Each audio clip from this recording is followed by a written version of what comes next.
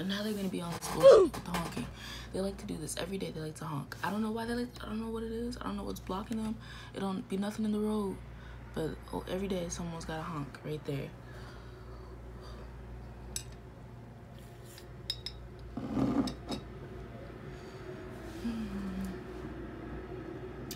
City life. Am I right?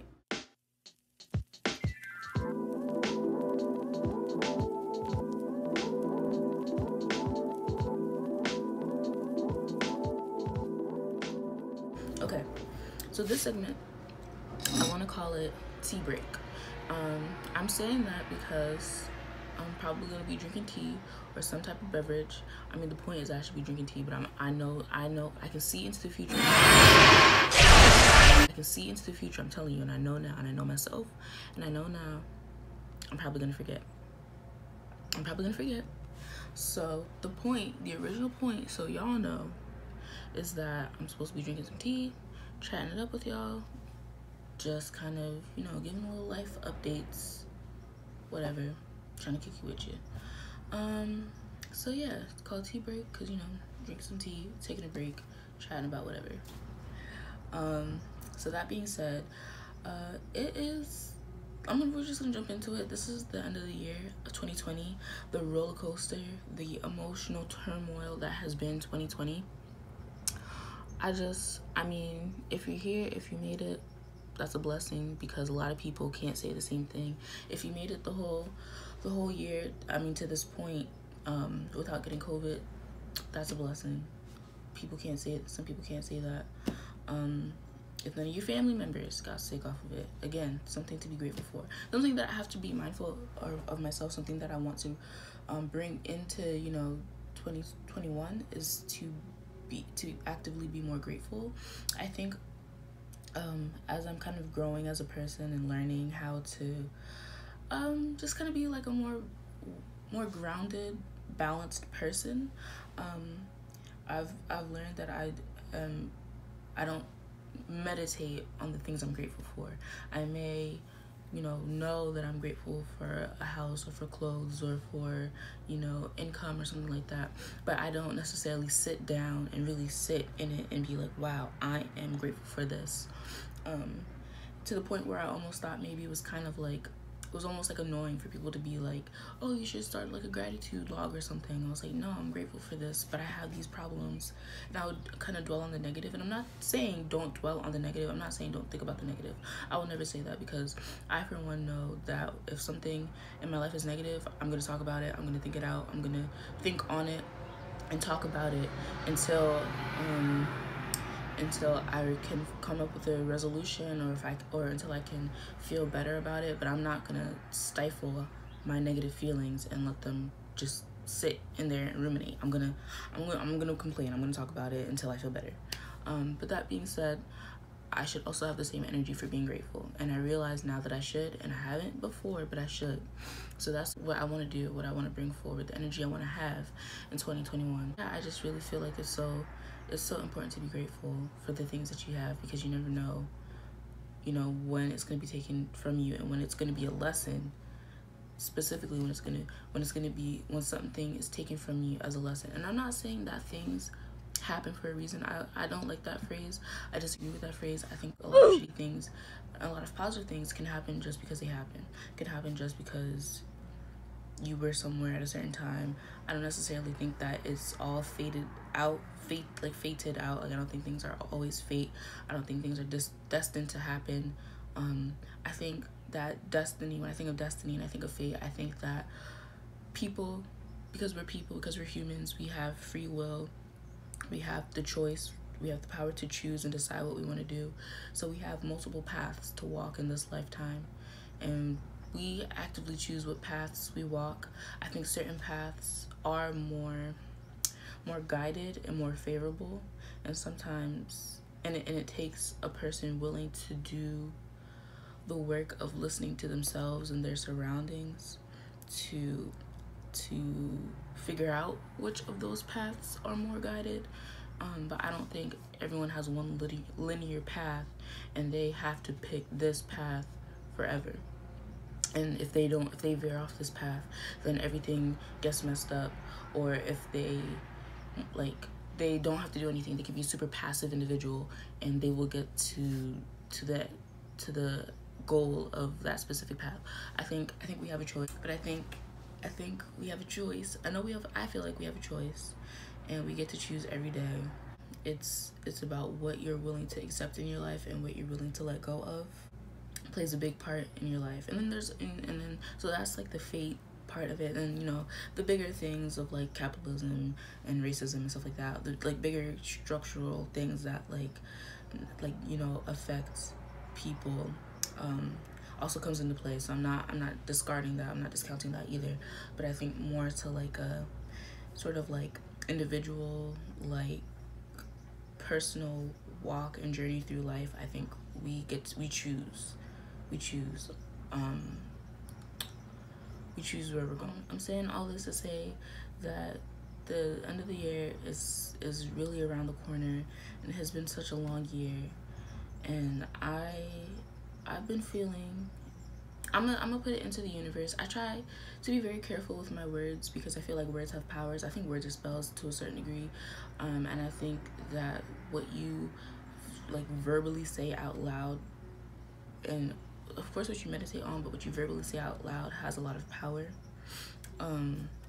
And so I tend to be very cautious of what I say out loud, and think about what I say out loud. Sometimes I do just be chatting. I'm not gonna lie, I'm not gonna hold you. Sometimes I be chatting, but I think that I try to be careful of what I say out loud because I don't like to jinx things. I don't like to say something and then give somebody an opportunity to wish ill on what I've just said, you know, like moving in silence type whatever. But I will say that when it was 2019 coming into 2020, I just had a feeling that 2020 was not going to be a good year, and everyone was saying 2020 was going to be their year. And I don't really like to kill the vibe, so I was kind of, you know, like nodding my head, going along with it.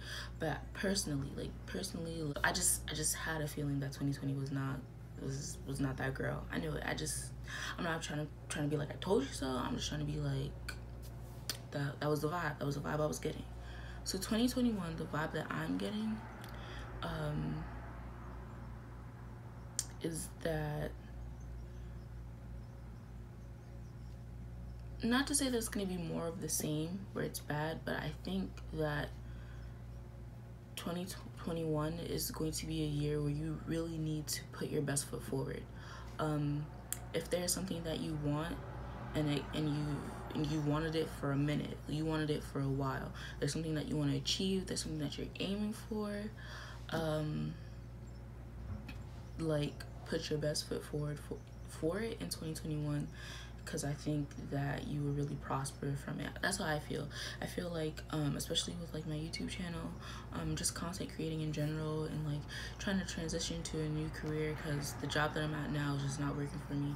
I really feel like, whereas I think as a whole people were thinking 2020 was going to be that year to get it together, I think 2021 is actually going to be that year if you're putting in the work.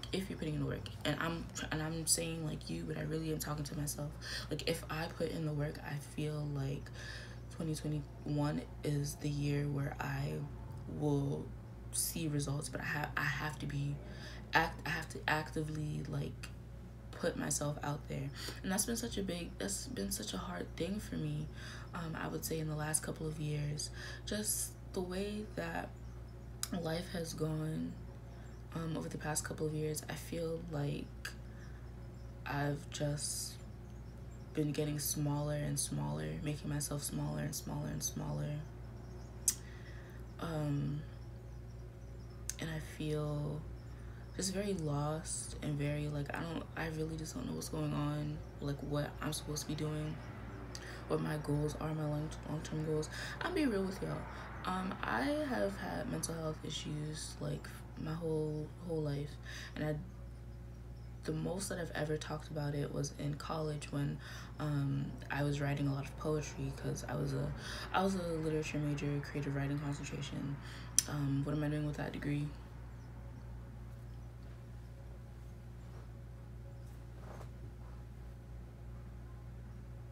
Right. Yeah, so I wrote a lot of poetry, and it was right. Like, when you write about poetry, you have to write about the stuff that's like happening in your life. Like to be a good poet, you can't just write about dandelions all the time. Like you have to write about real stuff. So I um I was doing that, and I was expressing a lot of how I felt, what I had been through. But yeah, I just have had a lot of mental health issues, and when I tell you, I did not think that I was gonna make it like past a certain age. And literally, like, in college, the only thing that was kind of keeping me together was like, I need to graduate. And the only reason I was saying I need to graduate was for other people. Like, oh, I need to give my mom this diploma. Like I'm earning this diploma for my mom, or something like that. I'm earning this diploma for other people, and I can't let other people down. Other people, I'm like the first one in my household to go to college. I'm first generation American, first generation college student. I need to do this for other people. And that, it was like, I can't until after college. Like, I have to graduate, I have to walk, I have to get my cap and gown, I have to graduate. And then the mental illness can have me. It can do what it wants with me after that. And I mean, it's been years since I graduated. Years since I graduated college. It's been years. It's hitting me. It's been years since I graduated college, and I'm still here. I'm still here. So that being said, I did not have a plan for the future. I did not know what to.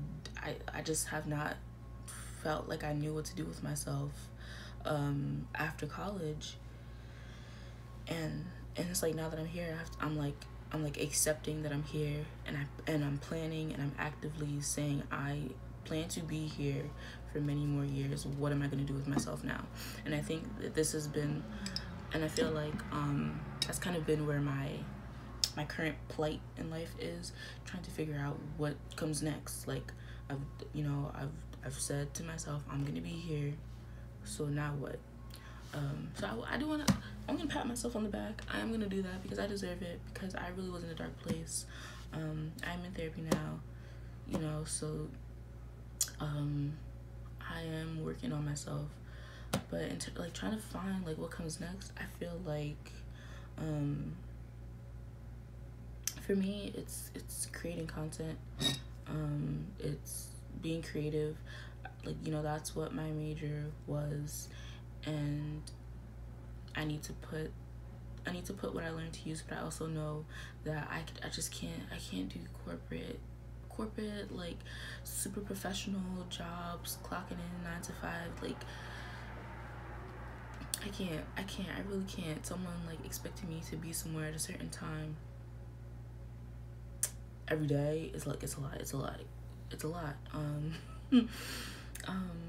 Not to say that, like, content creating is, you have to do, you have to do a lot more work when you're content creating and trying to sort of like make like a name for yourself through your actions. But I know for me that my success is going to come through my creativity, and it's going to come through the things that I do with my own hands.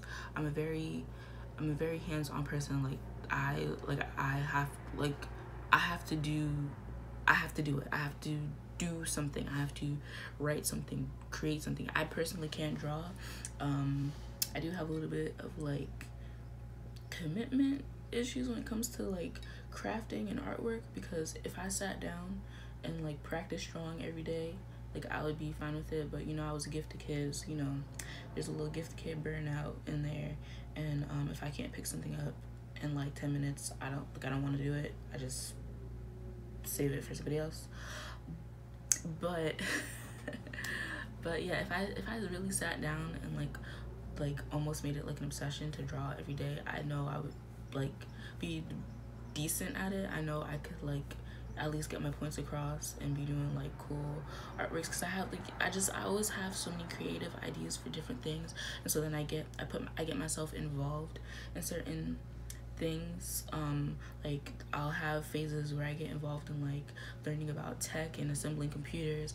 I'll have phases where I want to like build, like remodel houses and stuff like that, and like literally like tear it down and build it up myself. And like I'll spend hours like on YouTube learning how to, you know, saw wood or something, like, you know, like things like that. Like I am very much a DIY person where I just have to do it myself. And I know for me that ultimately I think that's where my success is going to come, for me doing something myself, me being creative, me being responsible for the project in itself, or being part of a team. But it has to be creative. I can't do a regular basic job anymore. Office work is just, it's not that girl. I'm telling you, it's not that girl. I mean, it's you know what I gotta do for the time being, and you know, maybe for a little while after, because you know I gotta pay bills. But yeah, you know, at a point I do want to transition out of that and just work on the things that make me happy and make me money.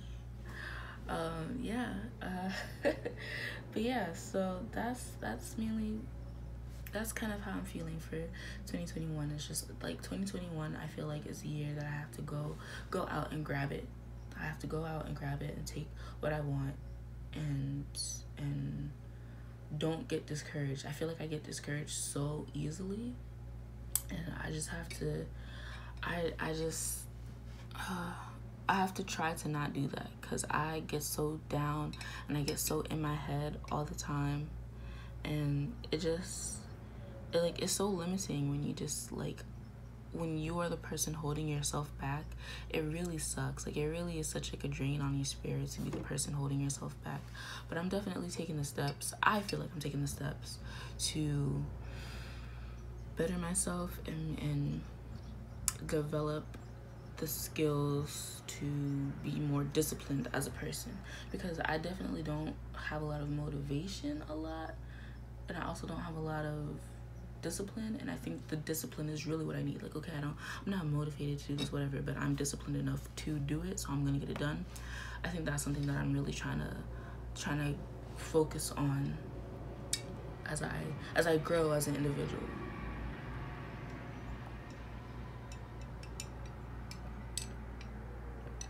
It's so good.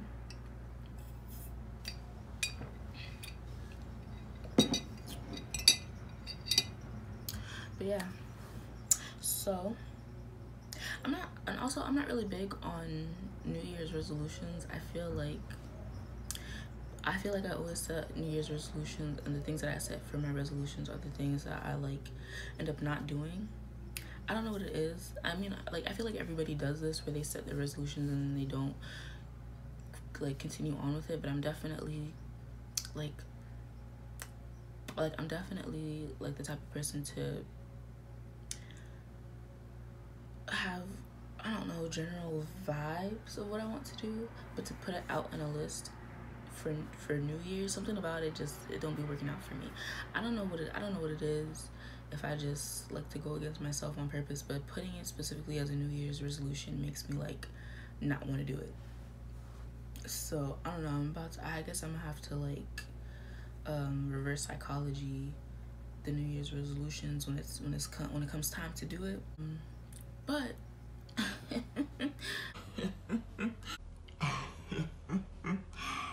but what are y'all looking forward to in 2021? You know what I'm saying? Like, what things are you looking forward to that you need to go out and grab, that you need to take for yourself, that you need to finally start putting your best foot forward in? I know, like, specifically for me, it's definitely content creation and this YouTube channel. Like, I started it, 2020, and I haven't been really keeping up with it. But I feel like now that I've started it, I have a foundation, and 2021 is where I really am going to be putting my best foot forward, and I'm going to be really trying to like take off with it. I'm really going to be putting in the work to create more content. So for y'all, what do you feel like is your big or it doesn't even have to be big. Let me not say big. Like, it doesn't have to be big. What is it in 2021 that you want to accomplish? What is it that in 2021 you feel like you're gonna start seeing the fruits of your labor? You know what I'm saying? I definitely would love to hear. I will be in them comments reading it up. Yeah, because I just think, I don't know, it's so, for me, it's so important to set goals now. To set goals in that I'm following up on things that I've done in the past or I've looked into in the past, whatever, and to kind of like reassess myself, reassess where I'm at, and say, this is what I've done, these were my interests, this is why I was trying to achieve those things, what can I do now to achieve those things? Yeah, but that's my little tea break. Me just, I don't know, thinking about 2021, the vibe I'm getting from 2021. What vibes are you getting from 2021? Do y'all feel the same way? Do y'all think, nah, I'm crazy, 2021 is about to be just as ass as 2020? If that's how you feel, that's how you feel. Maybe your path in life is that 2020 was trash and 2021 is trash. Let me know. I hope it's not trash. I'm hoping for you that it is a positive year. But if it's trash, you know, it's trash. Things don't stay trash forever. That's one thing that I think I'm really like understanding. I'm really understanding in life is that things don't stay trash forever. There are the good and the bad, and they both coexist. Like, they have to coexist. But yeah, okay. I don't know if this video made any sense. This is my first go at it. But yeah. Hopefully this is a once a week thing, and so I can check in with y'all like what, 2 more times before the end of the year. I hope y'all enjoyed this video. Check out the others on my channel. Hope you like them. Stay a while, but until next time, peace.